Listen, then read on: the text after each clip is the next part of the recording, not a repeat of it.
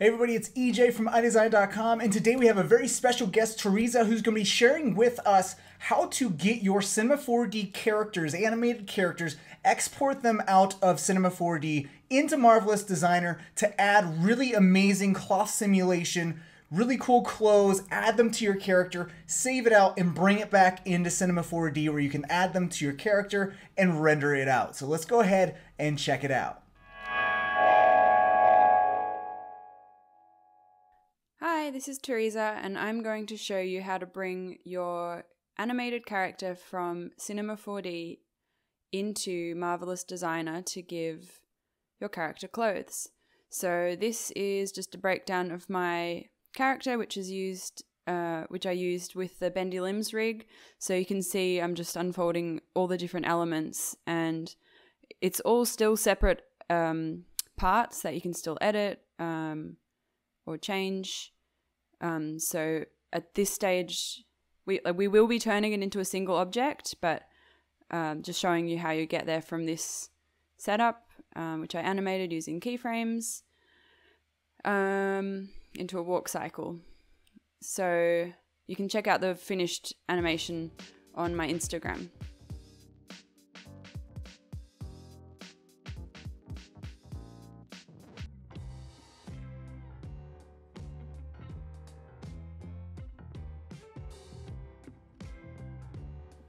So it's really important, first of all, to have a T-pose at the very beginning of the animation, this one. So make sure you set a keyframe after you've set up the rig, which you'll do in a T or A pose anyway. Make sure you set a keyframe and then start animating the walk cycle. I think I started between frames 8 and 12. And give yourself a few frames for him to move slowly from the T-pose into the animation, otherwise it'll be hard with the clothes later on. So to bring it in, we need to make an Alembic. So you can do that in a few different ways. Guy called Grammar Tony told me you can put it in a connect object.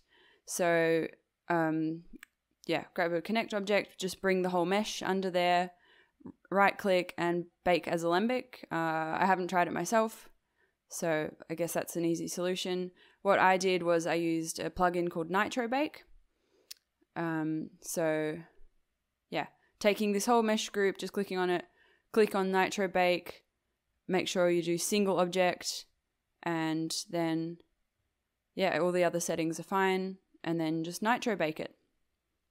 So that's going to turn it into a single object, which is, that you can see there, and you can compare it to the original animation, and yeah, it's the same.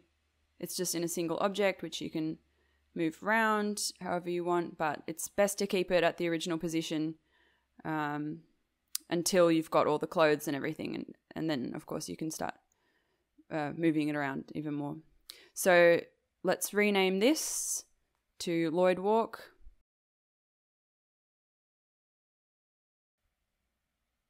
And bring him back to a normal position, and then you can bake from Alembic in Cinema, but I just like to do it from File Export Alembic because you just get a bit of a better overview of where to save it, what you're going to call it.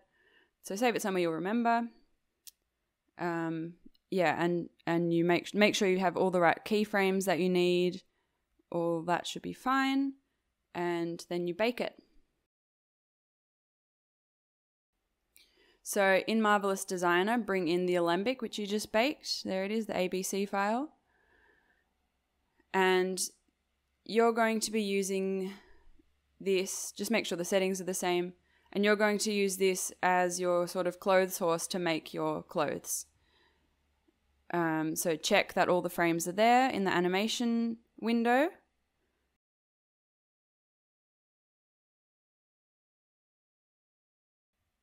Yep, and then go back into simulation, which is where you're going to be simulating sewing the clothes, putting them on. Now this is a rookie error. Make sure it's on the T-pose because otherwise it's going to be really hard to dress. So just bring it back to the start of the animation, and while you're simulating the clothes, the animation doesn't move, so it's fine just to keep it in this pose. You need to look through many different more tutorials if you actually want to learn how to make clothes well. I'm just going to demonstrate something really simple. It's not going to look very good. For the actual clothes that I made, it obviously took a lot longer.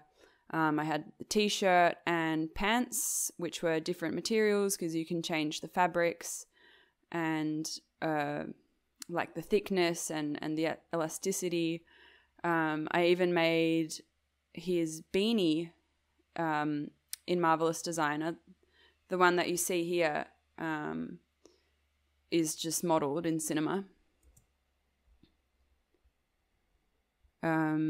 Yeah, but so I would definitely recommend, and there are loads and loads of tutorials for Marvelous Designer, so it's definitely worth checking out if you actually want to make good clothes. But I'm just going to make something just to demonstrate, so I'll just speed it up here until we need to start working with the animation again.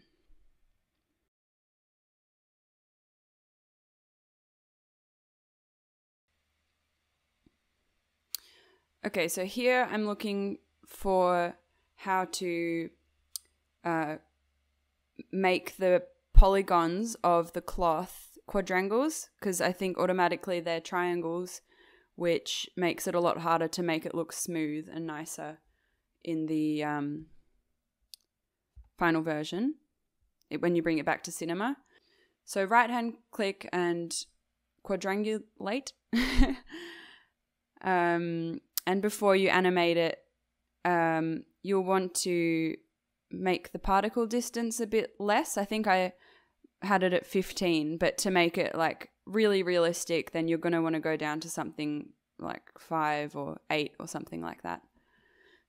So just some final adjustments before we're going to go back to the animation window and let the clothes drape over the animating character.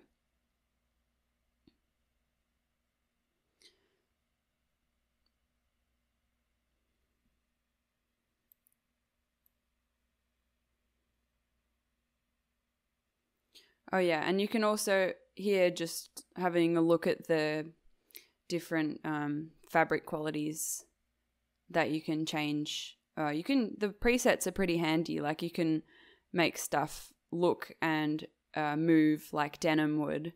But again, that's just different tutorials that you should look into if you want to make your clothes more realistic. So let's go back to the animation window, and yep, the clothes are there. If we hit play, nothing is going to happen, or actually I don't really know what's going to happen, but don't hit play.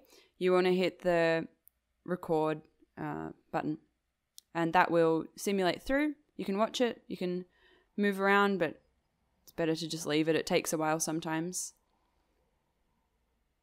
And there you can see the cloths moving to the Alembic animation.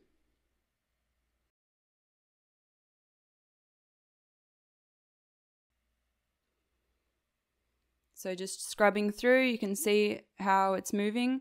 Obviously you can go back, change the lengths, the type of fabric, and then you can just animate it again. But if we're happy with this, just click on the garment, export Alembic, yeah, name it something again, save it somewhere that you'll find it again. And here you have the settings. Make sure you click thin and weld. Otherwise you're going to get holes, especially where there are seams. I would not include the avatar shape because we've got him elsewhere. That's all fine. So now we're baking another Alembic, which we'll bring back to Cinema. So here we are again, where we left Lloyd last time. Open the Alembic.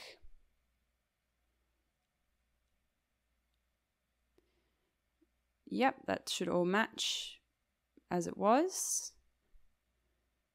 And there it is. There's the t-shirt.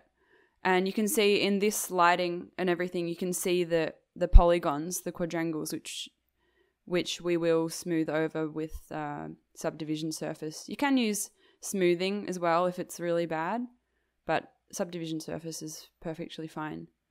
Looks like the arm is poking through, but I think it might just be, sometimes it just acts a bit weird in the first couple frames. Sometimes the timing is off by 1 frame, but usually it's quite simple to figure out what's going on, and this one looks like it just jumped back to normal. So we'll put the subdivision surface on, and you can see straight away that the clothes look so much smoother. They're a bit crinkled, but that's just because they're really bouncy. Yeah, adding a cloth surface as well will give it thickness, because at the moment it's just like a plain, but adding, 1 centimeter is way too thick. It's like he's wearing a sponge. So make it a bit thinner and sort of like a cotton. And then obviously make materials like a cotton material. I was using octane for mine.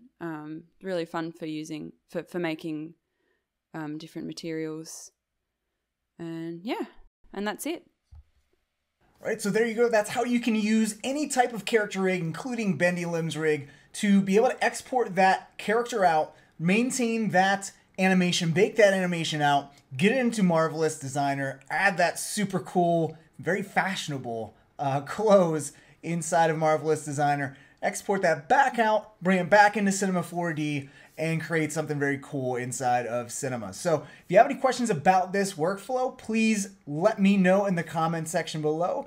And if you like this tutorial, please like it. If you like what I'm doing here, please subscribe. Please give a lot of love over to Teresa and thank her for sharing her knowledge. It's really, really great. And I'm sure she and I would both love to see anything that you create using this Marvelous Designer workflow. So always be sure to tag me and Teresa, if you'd like, in Instagram, on Facebook, on Twitter, all those places. And I always love to see Bendy Limbs rig animations and characters, so be sure to tag me with that as well. And use the hashtag Bendy Limbs rig too, so I can search for that on Instagram and be able to show it to the world. So thank you guys so much for watching, and I'll see you guys in the next one. Bye, everybody.